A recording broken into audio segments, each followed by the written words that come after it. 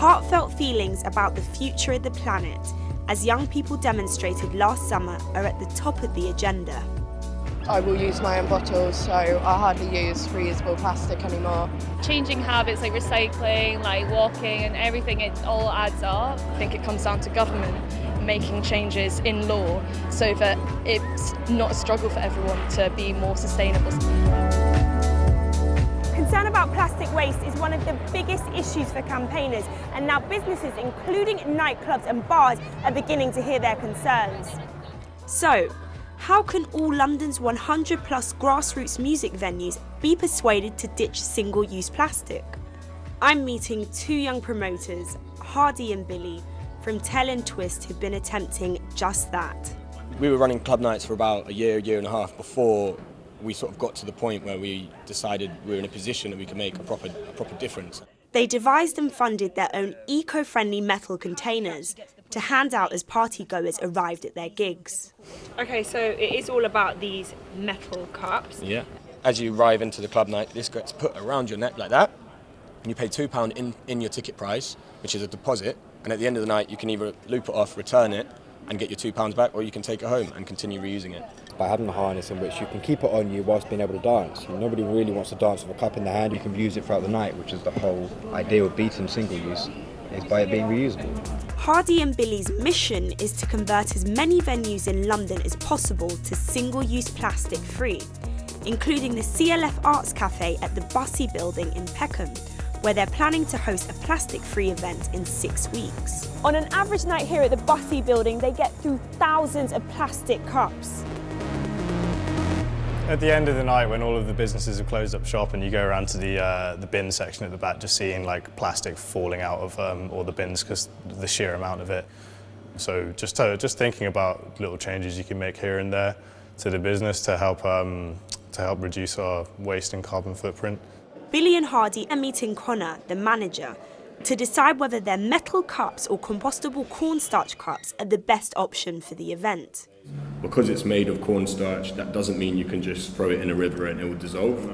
It's basically a new form of plastic. It is plant-based, but unless it goes in the correct composting facility, it won't break down and it won't turn into compost.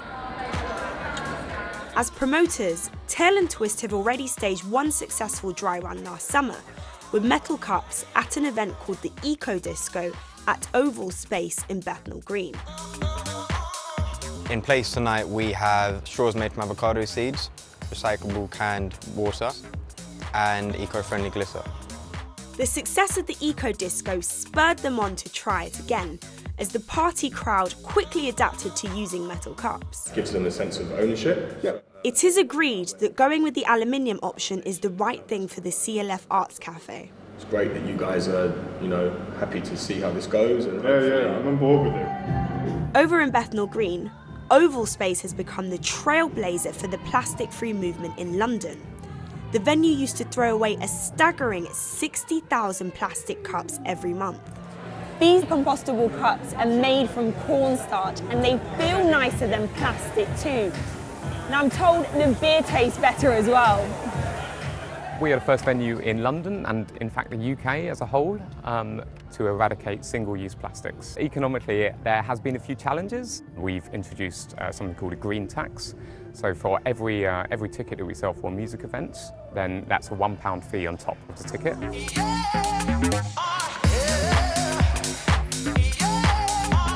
The PLA cup system in Milan worked really well.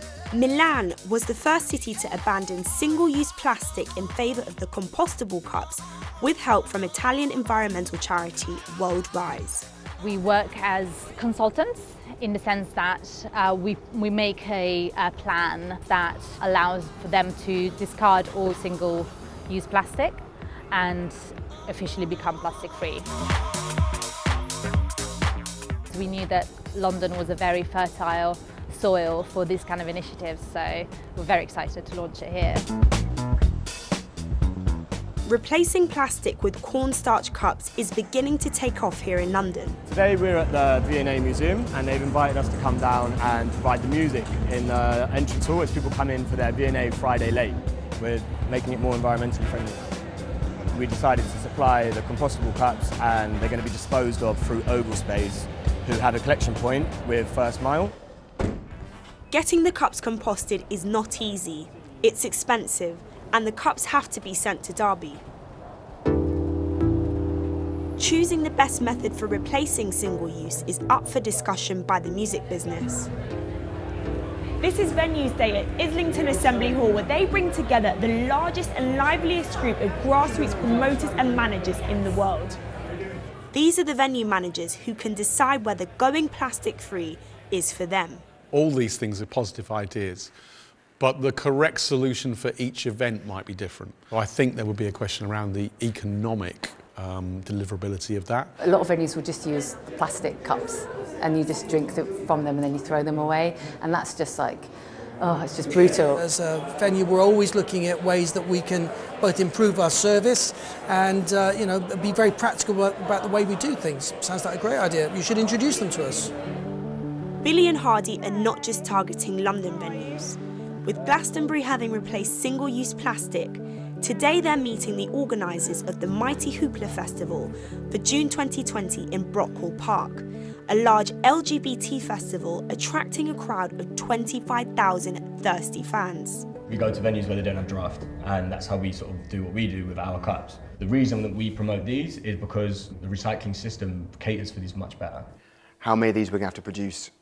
Can you do the whole event, or could you do a part of the event? Well, I think it depends on like what you would think most people are going to buy. So if you can get all of your spirit mixers in tins and you only need to sort out the draft, then all of a sudden you don't need 30,000 of those. We might move away from draft from that reason.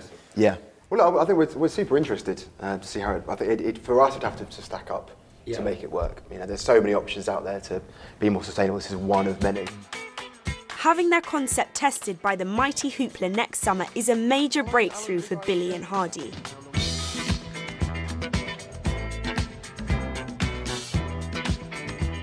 At the Bussey Building in Peckham, Tail and Twist are back with their metal cups. This place is where we sort of made our name, where we started it, and we're really excited to come back and bring our cups with us. With the night in full swing, the low-carbon experiment seems to be working. Do you guys need a cup? And all of Hardy and Billy's dedication, bringing their cups to their events, has paid off. Tell me, how's it going with the metal cups? Yeah, I think it's really, really cool. It's nice to see that a club night is making a difference with what they do, you know, rather than just running any old club night. And it's cool to see that everyone looks really, really fly with their horses on. And yeah, I think it's going well. It's early days in London Clubland's bid to go single-use plastic free. And whatever solution the venues choose to adopt, the will to protect the environment is certainly there.